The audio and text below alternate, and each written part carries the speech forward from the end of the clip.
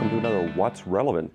Today, what are we talking about, Silas? Well, I noticed that today, just recently, November 15th, actually was the 44th anniversary of the 4004 microprocessor released by Intel, November 15th, 1971. So I thought, what a better time to talk about microprocessors and microcontrollers and what all that means. Sure, something that turned from a 3D constructed transistor in Bell Labs in 1947 to progressing to something with a whopping 2,800 transistors that was a microprocessor.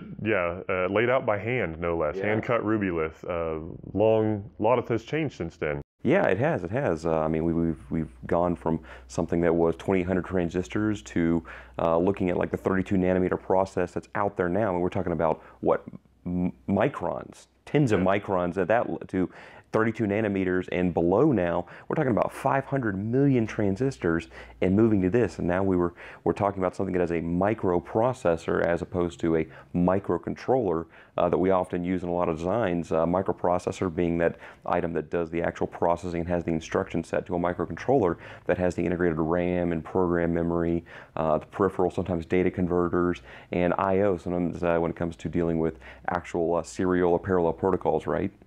Yeah, there's a microcontroller obviously has lots of integrated peripherals for communication, interface, and things like that.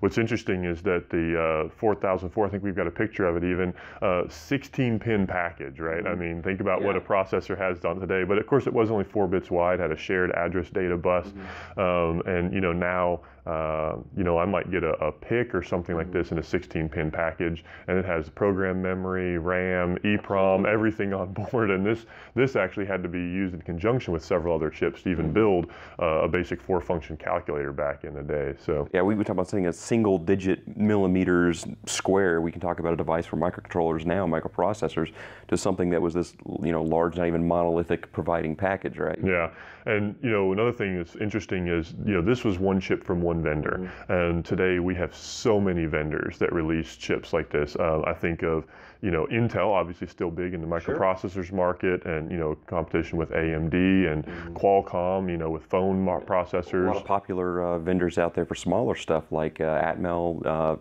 providing the actual core microcontroller for the Arduino platform. Yeah, and what's interesting is processors. This is a 4-bit processor. Computer processors today are mostly 64-bit.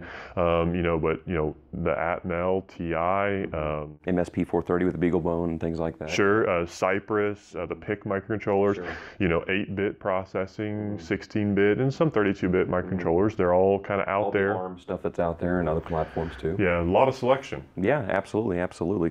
And that's something that what Duotech helps do when it comes to providing an in-use product is selecting between anything from an 8-bit to the 64-bit platforms that are out there. What's the right answer? Now, how do we converge on finding the right answer for the platform, the process, and solving the engineering problem at hand?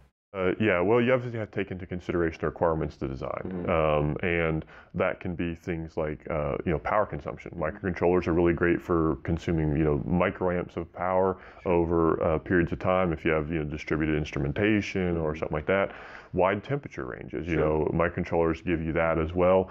And processing power, communications. I mean, even microcontrollers now can have USB and Ethernet ports. DSP cores. You can even get system-on-chip devices from companies like Xilinx that have ARM processors with FPGAs paired right together, soft processors. Absolutely. A lot of different choices depending on processing power, temperature requirements, power consumption requirements that you just have to, and then time to develop the software itself. Absolutely, absolutely. So many times trying to mitigate that NRE cost when it comes to providing a good in-use product for the customer. And as Silas mentioned, there are a lot of platforms out there that's anything from hard-masked ARM sitting on Zinc from Xilinx or Cyclone 5s from Altera, to the soft processors like the the Neos and the Microblaze that provide some very powerful capability right there, ready to go in a ready-to-use platform. Yeah, and with open operating systems, we've got a lot of options to actually leverage that big power. But sometimes if you want to control all the code and understand it all the way down to the low levels, microcontrollers become a very attractive option as well. So a lot of choices, but we enjoy trying to run through that minefield and trying to help find the proper thing and develop the software and the support hardware and everything that goes along with it. When it comes to bringing a concept of a design to something that is an in-use product or a prototype, or proving the concept that you're trying to converge on for your requirements, visit us online at duotechservices.com, follow us on Twitter, and see how we can help you with your requirements.